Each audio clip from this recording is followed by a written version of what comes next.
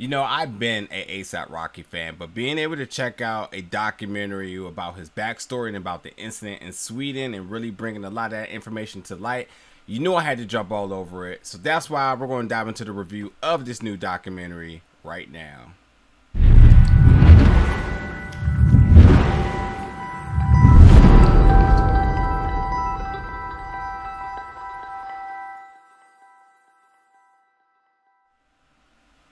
What's going on, everybody, and welcome back to the channel today for another review. Today we're going to be reviewing the film Stockholm Syndrome, which is making its world premiere in the Spotlight documentary category this year at Tribeca Film Festival. And like I said, this film is about ASAP Rocky. Now, ASAP Rocky, everyone knows his music, everyone knows he's a trendsetter when it comes to fashion, but how did it all come about? Where did what's the origin stories of this? Because what's really fascinating to me is that ASAP, being from New York, he doesn't come off as a New Yorker. He doesn't sound like a New Yorker.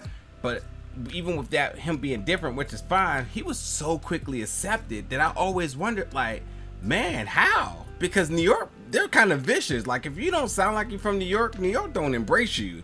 You have to have that New York sound, or it's you need to go somewhere else. So this is a really cool documentary about ASAP Rocky, titled Stockholm Syndrome. And if you know what that means, like, this is so well fitting for the title. But yeah, we're going to talk about his backstory and also the incident that happened in Stockholm, Sweden. So this is brought to you by the directors, the architects, and again, this is a documentary on ASAP Rocky, and we're getting interviews from matter of fact, before I even talk about that, everybody and their mom is in this documentary. You got people like Kevin Durant, Joe Budden, ASAP Mob, Pharrell, and even cameos from Rihanna. So like everybody, that's anybody that knows him, and that's only like, I don't know, 5% of all the people that this showing is. So a lot of different people make appearances in this documentary. But yeah, so again, because you're talking about his backstory, we're getting to know Rakim Mayers, who, you know, before he was ASAP, you know, so we're getting conversation and interviews from his mom and his sister, and they talked about, you know, being in New York and then having to move around a little bit, and, you know, the absence of his dad at a point of his life. And, you know, along with that too, like you're getting, you know, where did he get so ambitious to really be experimental with his sound, and then from his sound went to his fashion, and then, you know, just the mixture of both the sound and the styles really molded him to who he's become. And so thus so many other people took to that, and he became a trendsetter. So it's really cool to kind of really see that all come together. And then, you know, obviously they talked about the ASAP mob coming together, which is something I always wonder. How did they all come together? How did so many people from New York or the New York area come together with all the same mind and acceptability to the way that he saw things, which I thought was really cool. And again, that's just, again, another knock on him being a trendsetter and how he influenced fashions. And, you know, I was just so interested in kind of figuring that out. When you talk about the visuals of this documentary, so for number one, the first thing that kind of came to me was like, the animation was like old school black animation, like, you know, and art, like the old Little Bill show, and then you layered it with his music, which was obviously the focal point of the soundtrack here.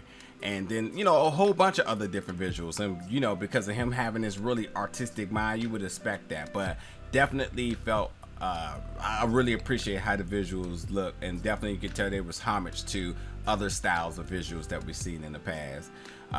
So yes, going to the Sweden incident in Stockholm, you know, this is when he was arrested for assault allegations, in which, you know, I didn't even know, but they considered this part of Sweden to be the most segregated city in the world, which I was like, wow. But then again, no surprise.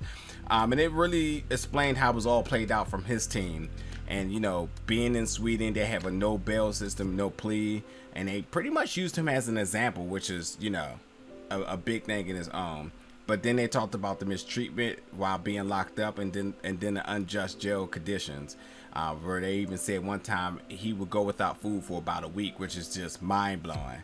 And then obviously they would restrict him from any outside contact. So, you know, very limitedly were they able to ever talk to him, and then we did get to hear the audio from when he was locked up in there. And then he was locked up for a whole month before he even received the trial, which was just kind of mind-blowing. But because you could not have a camera in jail and you couldn't have one in the camera in the courtroom, so that when they went to the trial, we do get the audio from the trial, but they got some really cool visuals that complement them as well, so you can really get the depiction of everything that's going on. Also, hearing ASAP talk about the other person that was involved in this assault allegations was absolutely hilarious, because he absolutely kept it 100 on how he felt about that dude, which was just very, very funny. But beyond that, they talked about another member of the ASAP mob, ASAP Yams, and when he passed and how much that meant to him and his career and just their relationship together. Stories about his dad, who had passed before his first album had dropped. And then the moments of when Black Twitter came for him because of his comments on Black Lives Matter. So that was funny as well. But, you know, after his release from jail, it was business as usual. He got back to things. So we got to see him doing... we got to see some behind the scenes at concerts and him being eager to get back into that. They talked about the issues in the justice system globally and how the Trump administration was upset with ASAP because, like, they pretty much were saying they were the reason why he was released and he needed to thank them, and he kind of like ghosted him. He was like, nah, I'm not doing that. But then, yeah, he went back to Stockholm and he put on a concert. He performed and he gave back to the people there, which I thought was really, really special. So, like, overall, like, I've always been a fan of him, but, like, I got such a deeper appreciation now, really bringing a lot of this story to light and just really being able to be personal with him in all these different circumstances, and hearing about the ups and downs of his emotions and whatnot when he was locked up, I thought was like really personal, and I just appreciate it. And then you got to stay through the credits because there's some funny little outtakes that's on there that definitely will be the icing of the cake.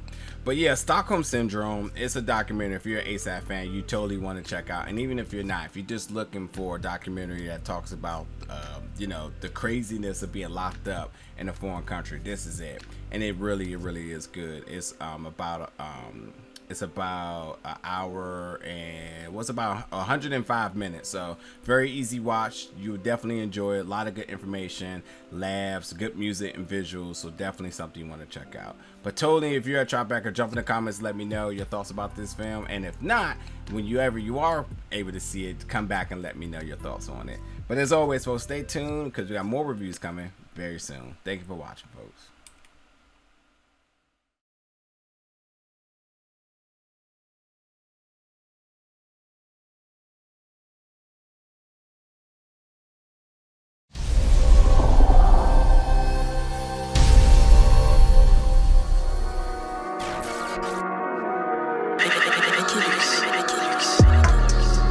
Big gold bell.